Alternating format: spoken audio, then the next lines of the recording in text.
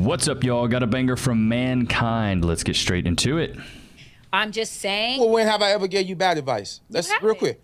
When have I ever told you something and you didn't listen and went belly up? I'm not doing that. We know that. You All right, don't have then. to stroke your ego right now. I'm not stroking my ego. I am referencing everything I say. I got you. We can big you up all day. That's fine. I'm telling you something. So I don't understand what you're saying. Okay, so what I'm saying is, what is it? I understand the frustration of women because what they're saying is there's not a big pool of good men. Oh, fiction can be fun. That's a lie. 100%. Complete lie. That's not a lie. That is a lie. That's not a lie. There's not a pool. There's so many good men. There's a plethora of good men. There's so many men on the market right now that if you threw a rock down the street that you live at and it landed in front of a random apartment or a random house and you knocked on that door, I bet there's more than a 60% chance there's a man that is worthy of being in a relationship. The problem is that you ladies are so delusional that you think your worth is so much higher than it actually is. You're asking for new car prices for a used vehicle. Got 300,000 miles on a Subaru saying, oh, it's fresh off the lot. We ran the odometer back. No, you didn't. Shots fired! Shots fired! Stop the cap.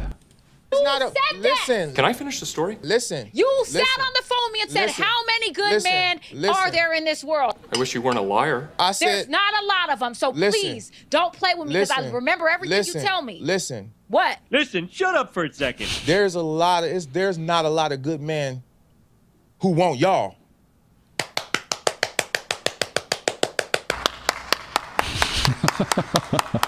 I'm clapping for myself. Yeah, men don't want ran through women. We don't want masculine women. We don't want argumentative women. We don't want women that are going to try to run everything. You're not the boss, babe. You're supposed to be submissive. A lot of good men out there, like where the good man at? Like they hiding under a rock or in a cave. They everywhere. They at the gas station. They at Costco. They at Equinox. They at the bank. They walking right past you, and you don't show up on their radar because of the way you are. Boom. They're gonna walk right by you, and you in LA. If you in LA or anywhere LA adjacent, your pretty face ain't gonna go too far because everybody's pretty. Matter of fact, you ain't even got to be born pretty or wake up pretty. But when you leave your house, you're gonna be pretty. So everybody's pretty. That's a prerequisite. So if that's all you got to offer, we're not looking at you. So there is. You gotta have depth, man. The thing is, a lot of these ladies think their superficiality equates to their entire value. The thing is, you're born with a pretty face. Ladies, you're born with your value. Men, we have to go out there and earn it. Why would we put you on a pedestal when you were born with everything that you got? Unless you got a bunch of surgery. Unless you got your hair, you know, you got hair extensions, the cumbrellas, your teeth done, your titties done, your booty done. You know, unless you got all that, then that's really not even you. That's a facade of who you are, right? But ladies, you get your value straight out the womb. Us as men, we got to go earn it. So we're not going to cater to you when you were given your value. Come on now. Plenty of good men. I am not rare in that way. I am rare in the way that I'm probably one of the only few good men that you have a close relationship to, but there's plenty good men. There's plenty good men. They just don't want your ass. Facts. First of all, just look at her fucking body language, man. She's sitting there like trying to be a man, imitating the guy next to her. Like, I don't know. Well, the thing is, a lot of these women they act like men. They really do. And then they talk really loudly. Here's a great comeback for anybody that's going to try to speak really loudly to you or just say something and try to be louder and louder. I always say saying it louder and saying it over and over again doesn't make it mean more. Screaming it doesn't make it mean more. Repeating it doesn't make it mean more. Just because you're saying the same thing doesn't give it any more value in the conversation. It doesn't have any more weight in the conversation. So you can keep repeating yourself. That's totally fine. But it doesn't mean anything. It means the same thing. And just because you're screaming it and now you're loud doesn't mean that it means anything else. Honestly, the louder somebody talks, it's a sign of lower intelligence because you feel like you have to scream to get your point across. If you're intellectually speaking, you can be cool, calm, and collective. You can get your point across. You can speak eloquently. You can speak with an upper echelon of vernacular. You know what I mean? But a lot of these women don't have that. They don't have any of that. That's why they have to scream. That's why they have to holler. They have to try to get into their emotions to try to get you to get on their same level. But us as men, we're smart enough not to do that. Hey, what bus is this?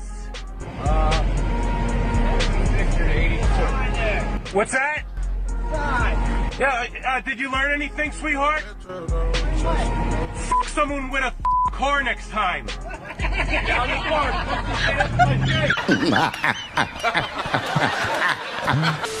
This week. Look at that. Ooh, wee. Oh, so this guy just passed. Condolences to my man here. Forgot his name, but I saw something on TikTok or Twitter that he just passed. What? You see that booty? I did not. Oh, man. That, My eyes are on the road. okay, mine was on that booty. I don't blame you. I don't blame you. Oh my God. Gotcha, bitch. Hey, Tyler, you on your way to algebra? Yeah, I'll see you there.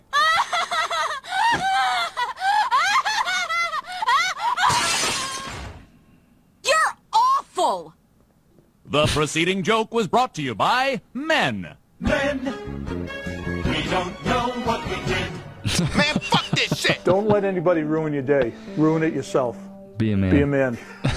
This dude's hilarious. God damn it. Get a fucking napkin and wipe it off my shit now!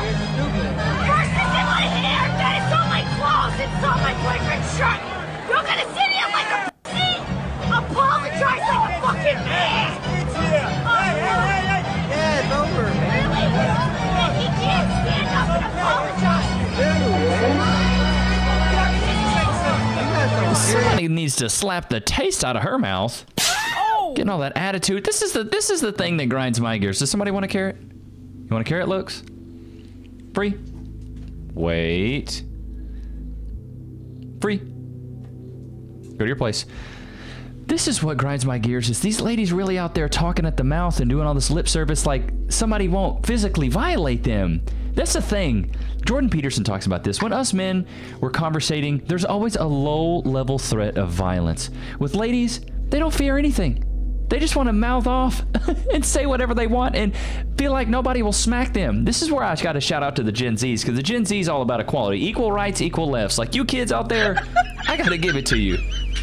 I see y'all duking it out with women, and I don't know. Maybe that's the equality that they wanted. Personally, I'm not a fan of it. I don't think you should put your hands on anybody unless you're getting paid to do it, and like an MMA fighter, but hell, that's what they wanted. Well, chew it first, weirdo. You sitting over there choking on it. You got to chew it up. You can't just swallow it whole. Stand up and apologize to the man! I'm sorry, what? It's always the women that want you to act like a man, ain't it? Get up and act like a... You don't even know what a man is. You're a woe man. Come on, man. I couldn't hear you! I have it in my hair and on my coat!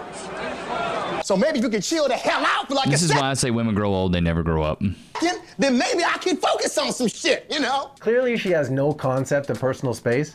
And honestly, I don't think... She's just inner feels, dude. She's inner feels. She's screaming at this guy. I'm just like, if it was another man, honestly, if it was me, I'd probably be like, man, this sucks. But I came to this game. This is where I'm always like, you can't always play the victim. She's playing the victim, right? This happened to me. This sucks. I got all this. It's his fault. Mama. You got to take ownership. She decided to go to this event. She decided to go to this hockey game. She decided to wear that jacket. She decided to sit in that area. So you have to realize, I made all these decisions. I probably made a dozen decisions to get here. So the fact that this fell on me is my fault. Like, I just don't get it. There's like no accountability. And now she's screaming at the top of her lungs, acting like a child in public. Like, realizing how stupid she looks. We see this guy, cool, calm, collected. He's just like wiping her jacket, doing what it's so funny to me, dude. It's she's screaming like nobody will put hands on her, bro. It's so funny to me. That women occupy 65% of PR jobs. We still live in a world where only 14% of Alaska crab fishermen are women. And 10% of roadkill removal specialists. Women are perfectly capable, and they have every right to be down there mining coal with the boys. 50% of coal miners should be women minimum. It starts at home, whether it's mowing the lawn or building furniture. We've both been doing our part. Babe, I support you in both of your careers. 90% of whale snot collectors are still men. Or 94% of porta potty cleaners. What message does this send to our daughters? Are you willing to step up, or are you too entrenched in gender norms? Are you willing to step up? Total equality in every way. I love it. What do you think I'm fucking excellent? Get inside. I tried. You literally just busted your fucking hours with you. With you flirting with other fucking bitches. No, I didn't. Dude. Bro, she drunk. She just fell out. I'm not. Hold on. She just fell out. She knocked herself out?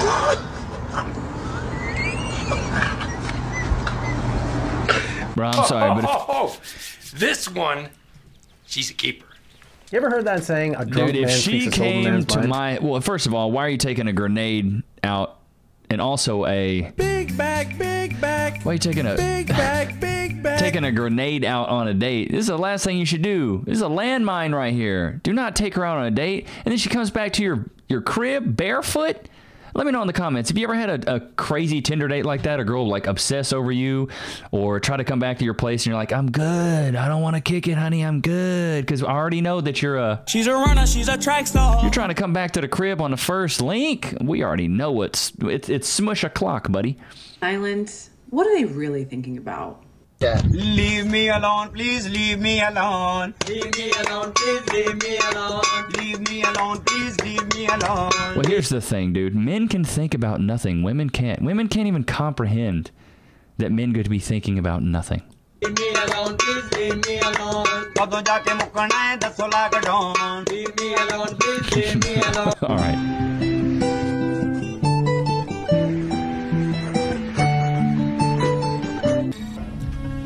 Shit. It's the beginning of time. Still hit though. Has been and will always be the ultimate comeback. Your dick is little. Still hit though. That's why you broke. Still hit though. No matter what a woman tries to say to shame you, if you already hit, you won. The more she tries to insult and shame you, the more her standards come into question for letting you hit in the first place. Because at one point in time, she saw you as that boy. She wouldn't have let you smash if she didn't. Take some accountability for letting me smash.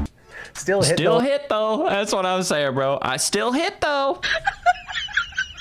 I'm still behind you, like, you know what I'm saying?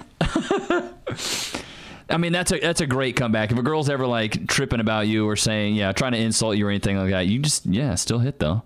You let me smush. So yeah, you should be questioning yourself. Or are you out in the cold all by yourself?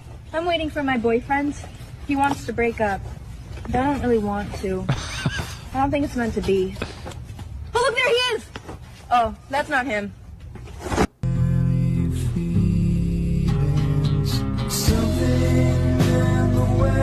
Oh my god. You all are fucked. I'm giving my BF a shovel. Bro, I don't know about you guys, but I would love to go out to the beach, kick it for a day, and build a sandcastle. I don't care. Call me childish. That just looks fun.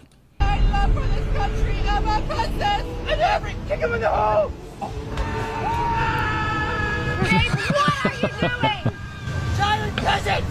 What did you call me? Babe, stop embarrassing me for my friends. Well, you're kind of being one. Bro built an entire civilization in an afternoon, and all she did was come over and try and tear it down. Bro, I love it. I absolutely love it. That's hilarious. I would do that. I'm keeping it a buck. I would do that. Okay, what's this one? This dude's clips. I've never reacted to this guy's channel, but I actually like it. He's pretty good. All right, let's see what this clip's all about. Just think different. Oh no, bro, that's a wrap. Holy He saved that thing. Get absolutely no! I just got that! Savagery. Oh my god. I can't believe I'm getting this on video. My man. Bro got laid that night for sure. But just look at the two reactions. You know, one went... That's crazy. I don't know. Like, let me know in the comments. Would you dive back in the water to go get your ride? I mean... That sounded a little sus. Go back and get your rod. Oh, that was good, bro. There's no way. Well, first of all, I wouldn't be deep sea fishing or nothing like that. I don't do it deep water, bro. California is considering stopping physical fitness tests in schools over concerns they lead to bullying and body shaming. Oh my god. So good job getting gym canceled, you fat loser. For real, bro. Come on now, dog.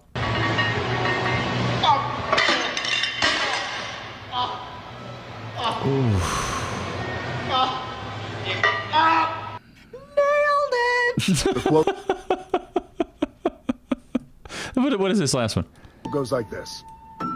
One day or day one. One day or... Hey, I mean, hey, I can concur on that, bro. Brick by brick, day by day. Okay, where'd you go? Go to your place. They want to see you. You're the co-star of the show. I bought that raised bed for you so everybody could see you. To that last one, though. It really is day by day, bro. Consistency will get you so much further. I heard a quote the other day. I might have said this in a previous episode, but talk is often the substitute for action. Stop announcing all the stuff you're trying to do, man. Just go out there and do it. Action. You think I told anybody, hey, I'm going to start a YouTube channel. Hey, I'm going to start a reaction channel. No. No, I never told a soul. I just started doing it. In the first 5 months, people thought I was crazy. And then month 6, they're like, wait, you hit 10,000 subs? And then month 7, I hit 20. The same month, I hit 30, then 40, then 50, then 60, and we're probably might be at 70K at this point when this video comes out, but like a day at a time, man. And then compound interest. When you start working on this stuff consistently, and this is with anything, you want to get good in the gym, start going once a day. Start exercising for 30 minutes a day. You want to read a book, read a little bit every day.